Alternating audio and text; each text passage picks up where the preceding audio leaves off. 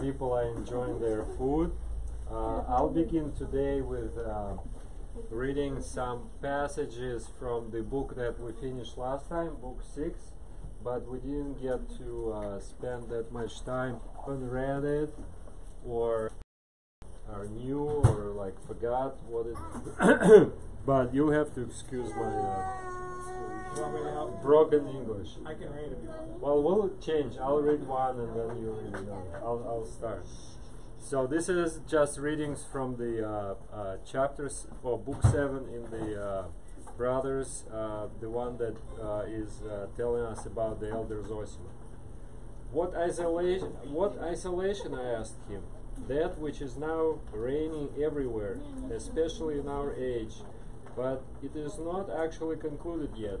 Its term has to come. For everyone now strives most of all to separate his person, wishing to experience the fullness of life within himself. And yet, what comes of all his efforts is not the fullness of life, but full suicide. For instead of fullness of self-definition, they fall into complete isolation. For all men in our age are separated into units. Each seeks seclusion in his own hole. Each withdraws from others, hides himself, and hides what he is, and ends by pushing himself away from people, and pushing people away from himself. Which is a characteristic of the end of 19th century. But Continuing forward. But it seems like the past 150 years haven't changed the overall situation that much. So that was first one. The other one is dealing with consumer society and to some extent with internet and social media, which definitely didn't exist 150 years ago. You want to read? Okay, I'll read it. Since you volunteer? Yeah. Whatever is underlined. The world has proclaimed freedom, especially of late. But what do we see in the freedom of theirs? Only slavery and suicide. For the world says, you have needs, therefore satisfy them. For you have the same rights as the noblest and the richest men. Do not be afraid to satisfy them, but even increase them. This is the current teaching of the world, and in this they see freedom. But what comes right to given rights, but have not yet been shown the way to satisfy their needs. We are assured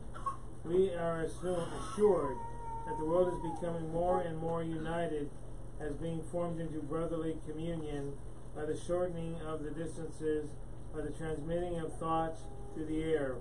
Alas, do not believe in such a union of people, taking freedom to mean the increase and prompt satisfaction of needs. They distort their own nature, for they generate many meaningless and foolish desires, habits, and most absurd fancies in themselves. They live only for mutual envy, for pleasure-seeking and self-display. To have dinners, horses, carriages, rank, and slaves to serve them is now considered such a necessity that for the sake of it, to satisfy it, they will sacrifice life, honor, and the love of mankind.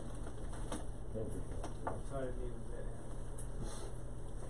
that. And the next one, this is for people who have the same edition and want to follow whatever. The last one was from these pages, 313, 314.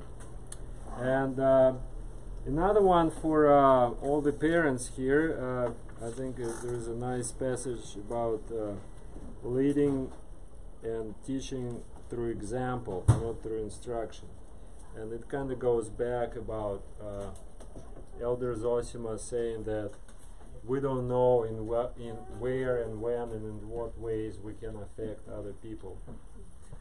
So see, here you have passed by a small child, passed by in anger, with a foul word, with a wrathful soul. You perhaps didn't notice the child, but he saw you. and you, unsightly and impious image, has remained in his defenseless heart. You didn't know it, but you may thereby have planted a bad seed in him, and it may grow. And all because you didn't restrain yourself before the child, because you did not nurture in yourself a needful, active love. Could I ask a question about that? I missed part of that. Was it that the person had lost their temper, and is that why the child wasn't nurtured? Because the person hadn't taken control of...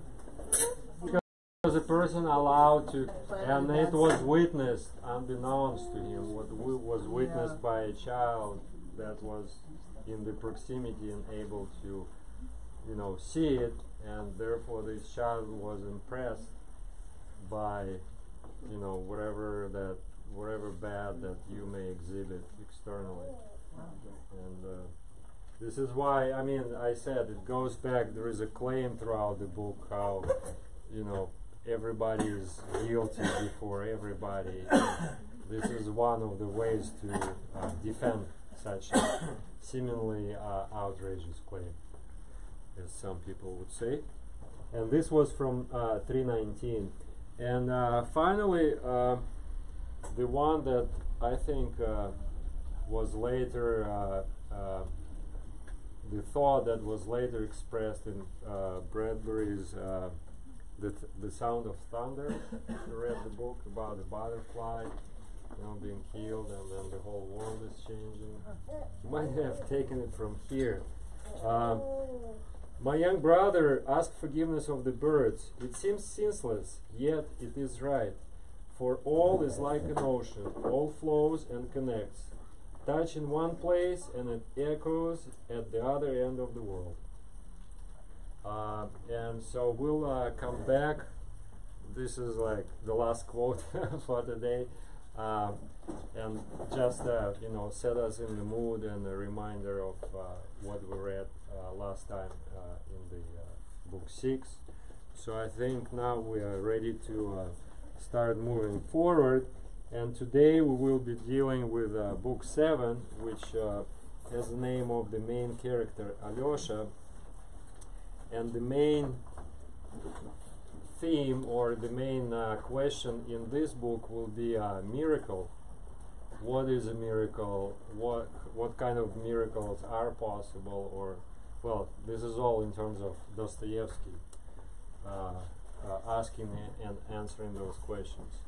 And we'll start with this quote from the previous book, where the Grand Inquisitor and Jesus, in the legend of the Grand Inquisitor, are arguing whether or not people are able to believe in God without the aid of miracles.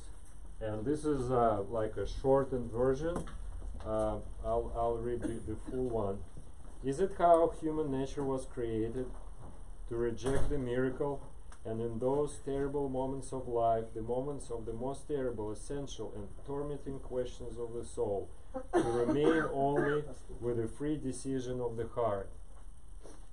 And if you remember, the whole setup in the Grand Inquisitor story, Jesus' figure in that story is sort of representing, Protestant view, is claiming that yes, people need no miracles, need no sort of aid in their faith, and all they have and should have is just individual personal relationship with God. That's it, with no manifestations, anything like that. But then the other extreme was the Grand Inquisitor, who said, well, we'll manufacture miracles, we'll give them these circus performances, so to speak, so that they will believe, and they will believe with our help. And could I make a point about that? So if you think about it in terms of orthodoxy, we say the kingdom of heaven is within. We say the Jesus prayer. Everything is about your internal relationship with God. In this case, they're taking that, so that they're speaking to the Western view of salvation which is to externalize all these manifestations, to demonstrate and to show somehow how God is like loving you or something, and it'll manifest in its external or outward appearance. And so therefore it's all based on what you can see and it's based on this world and the tangibleness of this world. So someone might, centuries later, will ask the question, how can God allow a child to suffer?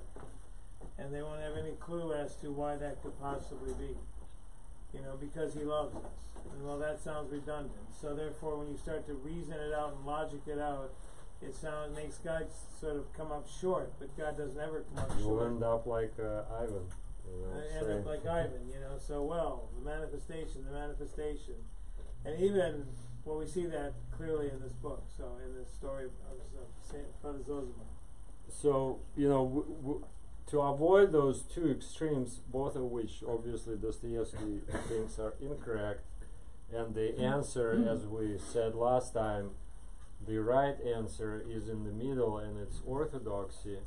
So, to see, and basically in this book, Dostoevsky is staging sort of a natural science experiment where he will take his main character, Alexei, will place him in the situation where he will be, for him it will be the most terrible moment of his life, and we'll see whether or not he will be able to emerge from that situation without a miracle, or, we'll see. I'm not going to give out, not the plot, but everything that's going to happen, but that's what this whole book is about, to see, let's place the guy in the situation. We'll see what kind of miracles will be able to save him, or are there any kind of miracles out there, and so on and so forth. So,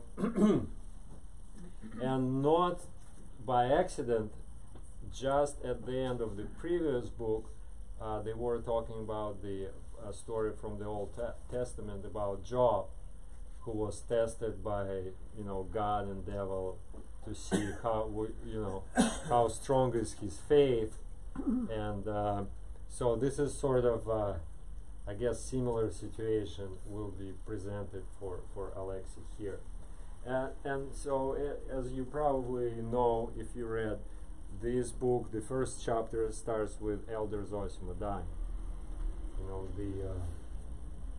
The person that Alexei loved most, and that was his spiritual teacher, the elder at the monastery, and given how good the character of Elder Zosima was, how much good he did to everybody around, everybody was expecting after his death that he will be incorrupt, that his body, given how good his character was, that his body will start to perform miracles.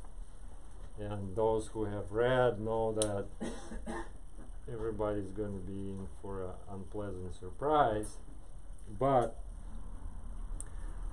we need to look at the circumstances of his departure and the events following that, to see that Dostoevsky placed at least 4 or 5 clues very distinctly to show that this was the only possible outcome because of the natural circumstances surrounding the death of the elder Zosima. So first or a second sentence at the start of the book says to us that the bodies of higher monks are not washed after death. It's not just an incidental fact of trivia that he puts there. That's like a first clue. The body wasn't washed. That's a natural circumstance that happened, right? Before they start reading prayers over him, and then, so this is the first night, and then he will be there for the next day. The time of year, anybody knows what time of year it was? Early fall.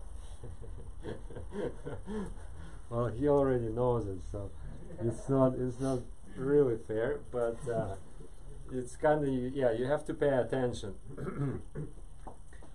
to kind of situate yourself within the book where it is. So it's the early fall, and it's nice early fall. It's nice and hot out there.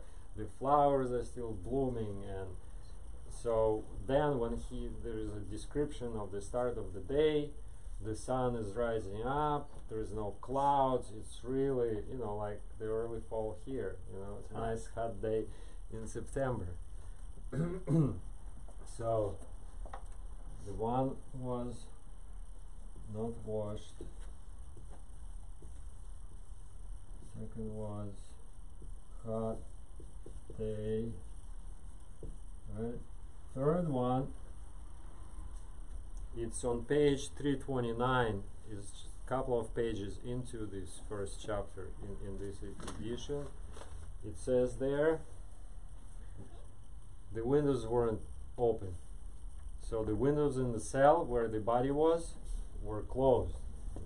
And he goes on to say, well, people actually thought that there was a talk in the beginning, maybe we should open the windows, but then they were sort of ashamed of themselves, thinking, well, how could we thought that the elder's body might start to smell, therefore we need to open the windows, let the fresh air in. No, let's not open the windows, let's keep them closed. So this is like a recipe. Steamy room.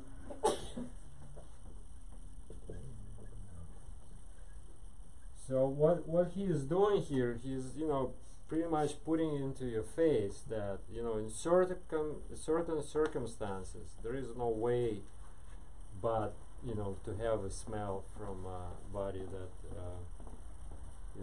is starting to corrupt because of heat and all the other. But there is a fourth one. The fourth reason why it's happening, it's throughout in this first chapter, throughout the pages, you are told these swarms of people are coming in, especially when the day starts. So I guess he died during the evening or at night.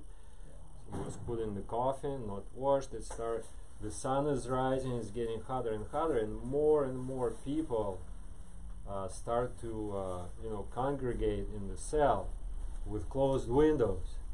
So if you've been here on Sundays sometimes and you see people coming out of the altar and like pressing something on the wall, it's like people getting hot and turning off the air conditioning. And just to give you an idea, at least from the description in the book, we are not getting even close to the amount of people that probably went throughout the day through a small room like this.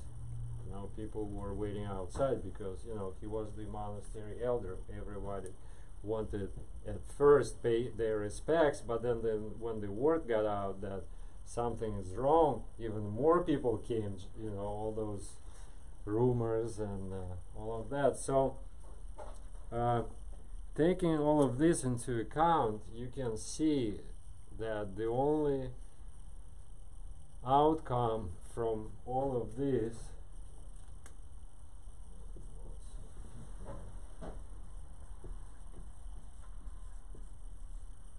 that dead body will start to give out smell. And interestingly, right at the end of the whole book, on the last page, I think the last next to the last page, Alexei comes back to the cell after everything that's going to happen during the day. At night, it was after midnight already, and everything cooled down. They opened the window, and not by accident, there is no more talk about smell, and there is no more smell, and everybody is feeling, well, if you already know, everybody is having all these sort of miraculous experiences with Elder at that moment. So what he is trying, but then of course how all of it affected Alexei, that the Elder's body started to smell. So he was expecting this supernatural miracle, even though he was witness, Alexei, to all these circumstances, yet still he was so devastated when the miracle didn't happen, and it was the reverse of the miracle, the smell of corruption. And so this is his situation. The person that his teacher, his spiritual guide, the person who he loved most of any other people, is, bailing out on him at the time when he needs, some sort of support the most. And we'll see that he is actually going to break down and follow the. I'm not going to give you yet who's he's going to follow. So why, if you remember, like the first book, the first chapter, when we were just introduced to Alexei, he was called a realist, right? And there was all this talk that he would believe in miracles only after he had faith, that his faith was not because he was witness to some miracle and that's how he converted, that other way around, it's only because of faith in God that he had, he would allow for miracles. So what is happening here is pretty much opposite of that characteristic. And actually, he's committing two major mistakes here. Anybody has questions, by the way, before we move? Book is against, is the fight against superstition, of course. But also, it's not just superstition, and we talked about, that he's trying to fight off the pagan influences, which superstitions are on Christianity.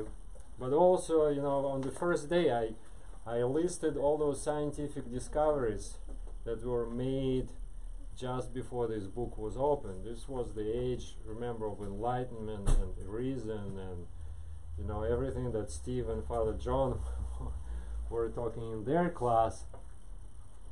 So for him, like, this whole book is also about how to reposition Christianity and like the rituals and the sacraments in such a way that they are not refutable or could be questioned by, like, say, physics or chemistry or any other natural sciences. And we looked at some of them already, like, what is this miracle, what is this sacrament of confession? There were 2 books or even 3 books spent on that to show the real meaning, that there is nothing supernatural there in a sense, as long as there are certain condition of loving relationship, and what that confession is supposed to do for you, not by some magic relieve you of certain sins that you committed, but it's like it's the work of you and your soul. If it's not being present there, if you are not willing to make amends and reconnect to the people, then there's not going to be any miracle. So same thing he's doing here with like actual miracles. In this book he will show how he said he will show that it's probably wrong for us to expect some supernatural miracle, but there is still a certain space and certain time where the true miracles exist, and he will show how they work and what they are. But that's I'm getting a little bit ahead for now. Well, I was going to just say one thing, and that's that Dostoevsky was connected to the Optian elders, and one of the Optian elders, Elder Nektari, for instance, after he died in the late 20s, he was buried, and his body was just buried almost alongside a road. It wasn't really in a special place. When somebody found it and dug it up, he was first, before they moved it back to Altina, it was actually, his body was incorrupt. But then they put it back in the ground, and when it came out again, it wasn't incorrupt, but it smelled like flowers. It was like flower garden, a bouquet of flowers, like the richest bouquet of flowers you ever smelled. And that's what it smells like today. Or Elder Sebastian, Father Saint Sebastian, the Serbian guy Jackson. If you go to his bones, they literally smell like a rose garden, like the strongest rose garden you've ever been in. So interesting that you mentioned that, because in the book, towards the end, there will be a second burial, and everything is gonna smell like a rose garden, but there will be natural circumstances, and there will be a natural explanation for that. right. So without So giving out too much, but again, for him it's like we may not, like here he gives us all the explanation that we need to explain what's going on, but we may not know why and what and how, all those things, what's the reason for all of them happening. But as I said, he will have a second burial where the whole situation will be reversed, and there will be no odor of corruption, but everything is going to smell like flowers. But it's towards the end of the book. Well, anyway, what two mistakes or two faults or two sins that Alexei is committing here? First, he forgets his elders' teaching, his teachers' instruction to them, to where we just read about this ocean of love and how everybody is connected to everybody. And instead of this love of all and for all, he limits it just to one person. Just Elder Zosima is his object of this love, and he and this is a big mistake for another reason, because at the same time he forgets about his brother Dmitri and abandons his brother Dmitri, and because of that might be one of the reasons why, for all these terrible things that are going to happen later to happen, is that at this moment, because of this situation, he forgets other people that he should love and care for, abandons them, and puts them in danger. So this is one wrong step. And the second step here, I think it's on 339 in the second chapter of this book, he is looking for justice. So he says, okay, maybe there are miracles, maybe there are not, but this is just an unjust situation that such a holy and wonderful man dies and he smells. And then of course Father John would come in and say that Christianity is not about justice. Certainly not in this world, and that if you are looking for justice in a Christian church, you are in the wrong place. I have a good little story about that. And I was at the when they glorified St. John of Shanghai in San Francisco, and he wasn't always beloved by everybody in the Russian church abroad. I mean, some people were not as in love with him as other people were, but one of the things that happened though was that at the day of his consecration, and when he was elevated and put into the church at Joy of Holy Sorrow, everybody was there, and everybody acknowledged what God had created, what had done with this incredible saint. So even if before they had doubted, even if before there had been, well, he's not this or he's that or the other thing, the day he was glorified, everybody was in line processing around Joy of Holy Sorrow, the entire block carrying that casket, and everybody was rejoicing that he was glorified. So it's not always how you start, but how you finish. Right. So, and again, the famous words that from that gospel reading on Pascha, towards the end, I forget the exact wording, but something that has to do that, the law existed with the Moses, and that's where the justice existed, but with Jesus Christ there is mercy and forgiveness. whoever needs the handout. This is for what I'm going to be talking next.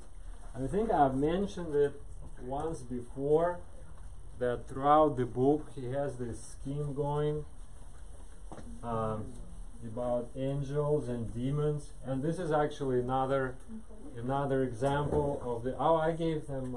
Just leave them. Whatever you don't need on the table, I'll pick them up.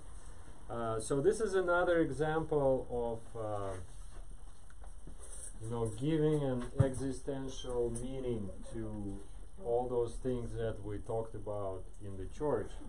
So throughout the book we have examples of angels and demons acting and influencing characters, and we remember who the main demon is, right, in the book? Yes, the Michael Rakitin, that seminarian, the career seminarian, as he is called. And the way we know that whenever he speaks, he invokes the devil. But this is just one sign that you can know. But here he will reveal himself in this book clearly, and he will be the devil, the tempter, just bluntly in your face. But just in general, so in the parallel to what we have going on internally in characters, I should draw this Chinese sign or something, where we have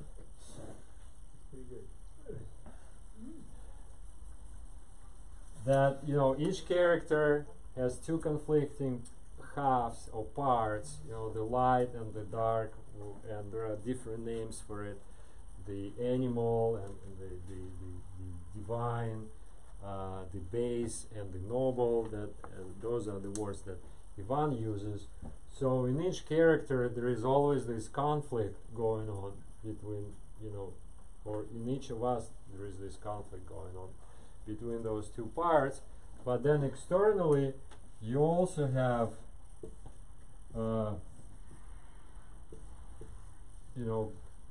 you would say good and bad people, but they're actually manifestations or like existential meaning for the words of angels and demons. So you have people who come and influence you in a good way, make you do something good, or like Zosima would be for Alexei, right? Put him on the path to salvation. But then there are other kinds of people who see when you are weak, or when you're ready to make the wrong move, or ready to fall, and they will come and push you in the direction that the Satan would want you to go.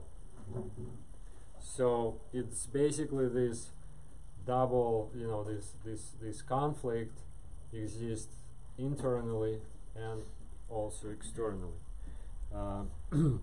But so each character has its own angels and demons, but also one and the same character, as we will see later, at times can act as an angel, but at other times can be a demon, even for the same person. And basically this structure is also like the embodiment or explanation for Zosima's explanation of that everything is the ocean of love and everything is interconnected in this web of God's worlds. And this way Dostoevsky describes to us these passages in the Bible that we read about angels coming down and helping people, or demons coming and actually hurting people. And he thinks there is this is the meaning of it. And that's against Father Ferapont, who we read in the first chapter of this book, was making Zosima's fault that he didn't believe in the supernatural devils. He was like, all the corners in his cell are infested with all those little demons. You cannot see them because you are not a true Christian. So this is the opposite of that. of that approach. Like that monk in the island who couldn't stand the guy who, the main character, protagonist in the movie. It's like you irritate me. They're always irritated with that one guy. So, I mean, that's kind of what happens. People said about St. John of Shanghai that a lot of people were irritated with him a lot, actually. And, it wasn't like he had the smooth life where, it's just he was praying, he had people that were like not always nice to him and not respecting him and speaking opposite about him, Yeah, I think it's actually, I guess, a common situation at any monastery. If you can tell that it exists in Dostoevsky's book and it exists in the 20th century movie as well. Yeah. So with Alexei, since he is our main example here, say that this is him. We have Zosima on the one side, right? And then, if you recall the previous book and that long conversation with Ivan, he actually literally says, what's the purpose of them sitting down in that tea house? And him telling all those stories about innocent suffering and the Grand Inquisitor story. He says, I'm here to steal you from Zosima. So that was his attempt, to pull him in the opposite direction and plant the seed of doubt, or plant the seed of darkness, if you want to put it that way. And so basically now Alexei is being pulled apart in one direction by Zosima, in another by Ivan, who is bound to appear to make the final push. The devil himself, or Rakitin, as we know him by name in this book. And it's on page 340, 341. It's the second chapter that it's called The Opportune Moment in this book. And I'm not going to read it, so I'll just explain and you can read it for yourself. So Rakitin, all these bad things, the bad thing is happening, Alexei is losing his faith. He is running away from the monastery because the elder's body is corrupting. And so he's in this stage of, this terrible moment of his life. And on the way from the monastery, Rakitin meets him on the road. So there's this meeting on the road, two of them. So that was the first thing that he does when he sees that Alexei is not in the right state of mind. And I think, if I'm correct, this was the time of the fast. So it wasn't either like the Dormition fast or the one in the fall. Am I right? So there is some sort of fast going on, and he's still in the this monastic robe. And Rakitin says, well, looks like you were busy all day and you look hungry. You probably want to eat. And he says, yes, I want to eat. Well, I'll know it's probably not according to the rules, but I have a sausage. Would you like one? And Alexei says, oh yeah, what the hell? Everything is going so bad. I'll have a sausage. And this is usually how it starts. Start small. Okay, I'll have a sausage. That's his first temptation.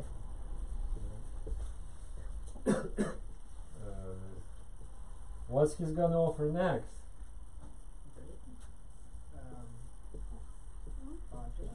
Like, okay, well now you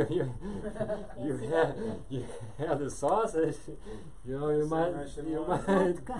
might drink as well. You might as well drink. And Alexei agrees to that. That's on 342 if you're following. And after sausage and vodka, you know what's coming last, right? Women. He says, well, I see you are, ready for you're ready to go all the way down. Well, let's go and visit my good friend Grushenka. She was waiting for you, and this is such an opportune moment. That's the title of the chapter. Let's seize it and go all the way down. So basically, this is what happens if, like, the miracle you've been waiting for, you didn't realize, and you are not equipped to deal with it. The devil is going to be waiting around the corner and, might push you all the way down. But I mean, on the one hand, it is funny, but, on the other, it's a serious deal happening in the book. And he's trying to show that, the devil may not be this supernatural thing, that we don't really have access to understanding of, but it's other people around us who have their own agenda.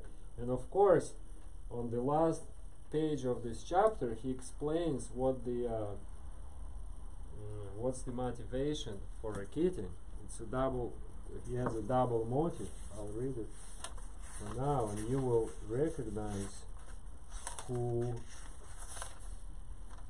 has those motives. His aim this time was twofold.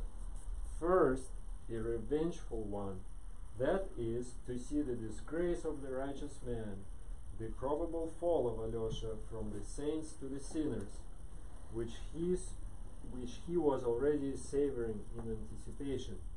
And the second, he had in mind a material aim as well, one rather profitable for himself. So who had this, one first motive is revenge, and see the saints fall, and the second one is money. Well, we know money is clear, it's Judas from the New Testament, the 30 silvers that he sold Jesus for. Well, if you were to abstract this to real life, I would say that this is the very temptation that happens to people who get baptized as adults, and they hit a point where whenever they've been praying about something, they become disappointed about something, and who's waiting for them? Well, in this case, it's not Rakitin, but it's the devil for sure, and he would be glad to tempt you away from what you believe and just take you out. And when you're a priest, sometimes when you see things like that happen, you just kind of like, it's not baffling at all, but it's exactly what this is. This is a real moment, and Dostoevsky must really know this moment because he put it there like that. Well, I'm sure he was really a smart man, for sure. Before the psychology was invented, he was already mastering it. And so this is, go ahead. Because it seems to allude to that, but she doesn't seem... Not real. I mean, it depends on what you mean by that. If she's like in the trade, whatever is like your regular job that you attend to every day, she's not. But if you mean that, she would sell her body for like the highest bidder and try to position herself based on that, yes, then she is, because I mean she wasn't like there on the streets selling herself, but she lived with an old man who sort of was paying her and did on the one hand whatever he wanted, but then he would give her certain freedom as long as she would share the profits as well. Is that clear? And another thing you have to remember, this is still 19th century. The woman couldn't really be out there by herself. Like the Dollhouse play, I forgot who wrote that book, about like woman couldn't open a bank account by herself. You see what I'm saying? So she had to have this arrangement, you know, to live independently. But we'll get to her story, like where it all began, because it will be important for later. It all began when she was a teenager, and this officer from the army, and it was kind of common story in Russia those days, I guess. The officer or the army regiment was passing by through town. You know, they saw a young, attractive girl, you know, enticed her. Most likely she could have been pregnant or something, or he would tell her, you know, I'll marry you, let's run away with me. And so once she leaves the house, you know, she's sort of dishonored, she cannot go back to her parents. And then the officer in a few days says, well, I'm no longer interested in you, I actually have a wife. And so now she has to do whatever it takes to survive, because she's now by herself and she's still a teenager. I think when it happened to her, it was, I don't know, 14, she was 14, 15 years old. Right. So Is that answering your question? So she's like dishonorable by the standards of the time. Yeah, oh yeah, certainly. Yeah, no like noble man would ever marry her, if that's what you ask. Yeah. Anybody in like nobility, because at that time, you know, the society was also divided. There was this lower peasantry, or you know, whatever, and then there was this noble class, the dukes and you know whatnot, with everything in between. So anybody would not deal with her. See what I'm saying? No? Kind of. Well, this is the best I can come up with. Maybe it gets more clear later. So now we're done, you know, with Alexei's downfall. So Rakitin Let me say takes. one thing about her. She has kind of a charisma herself. She is a very charismatic person. So she has learned how to entice men to sort of take care of her in a way. And then she like any commodity, you might say, she only gives in to the highest bidder only a little bit. She has learned how to sort of move them along and entice them along, and creates these petty jealousies and stuff that go on. So she's like, you know, she's a survivor, but on the other hand, she's learned to be a really intelligent survivor. Yeah, so I mean, so for example, she never had, I think she never like slept with Dmitri or his father, you know, throughout the book, but you know, when she feels like it, she makes Dmitri take her out on this drunken spree for 3 days, you know, in like say Las Vegas, and he pays for everything, and you know, she's having a good time. Then they go back, and you know, she needs like a business loan or a business favor, so she goes to his father and says, well, maybe I'll marry you. I feel like I might marry you maybe even tomorrow, but today I need like whatever, $3,000 because I want to buy this plot of land. So people are just loaning her money Or giving her money, or a loan. Yeah. She's also at the same time she's a loan shark. So she does this. It says in the book she buys IOUs, like, you know, people's promissory notes that they may, like, what do you say, like payday loans. She's making those. So you know, she's in that kind of shady area of business at the same time, and she uses herself, you know, her appeal in those situations as well. So, you know, she's, by today's standards, we would say, well, she's just trying to survive. Lady Gaga and Madonna style. Yes. Both of them did that. Well, now that the devil got Alexei by the hand, and they're going to visit Grushenko. This, in case, for those who haven't read the book, this is the woman we've been talking about for so long. And we are now in chapter 3, which is called the Anin, which may seem as a strange name for a chapter, but you know, it's there for a reason. And I'm kind of, you know, it's a packed chapter. I think since we're just adjusting to the schedule, I'll start on it today. But it's also good, you know, keeps people thinking for a week, and then whatever the conclusion will be much clearer that the next time we meet. So what's happening here is that she is in this destructive situation.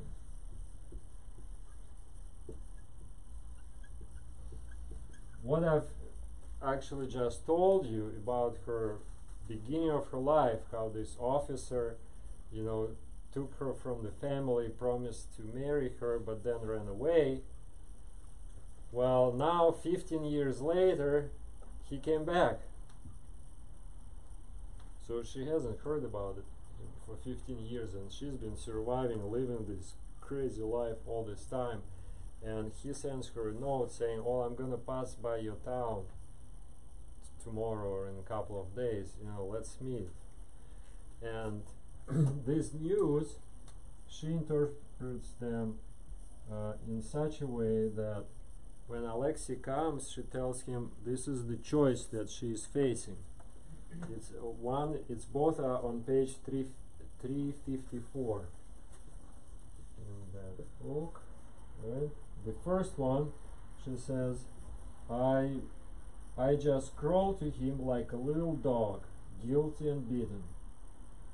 So I'll just, for short, I'll say, Straight little dog. Dog, right? There's one way out of it that she sees, and then there is a second one.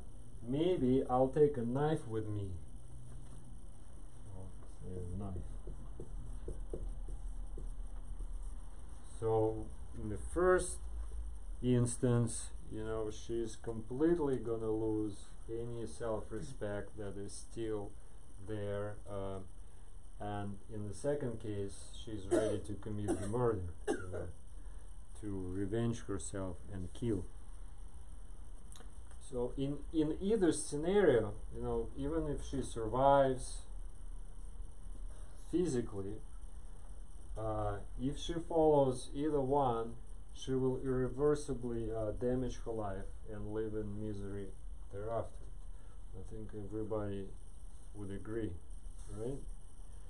So Dostoevsky constructed this situation that no matter what choice she makes, it's a bad choice, and only a miracle can save her, you know, from wherever she is in right now. Sort of like Alexei was waiting for a miracle, but here she's not waiting for a miracle, but it's only a miracle that can help her to get out of these only two options that she sees for herself. So this is the moment at which Alexei comes, and I think this is where we will end for today with suspense, and I'll tell you what happened next time that we Read meet. the book. Yeah, and actually, just a quick note, after next time we're actually gonna go very fast, because the last chapter, like last half of the book, will cover much more quickly, because we already talked about most of it anyway, and it will be just unfolding of the plot.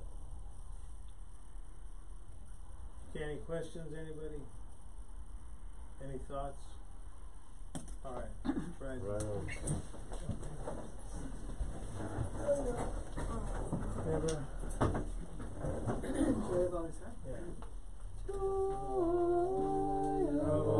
Sorrow, intercessor of the offended, leader of the hungry, consolation of travelers, harbor of the storm tossed, visitation of the sick, protection and intercessor of the infirm, Staff of old age, Mother of God on high, Thou art the Immaculate. Hasten we pray and say,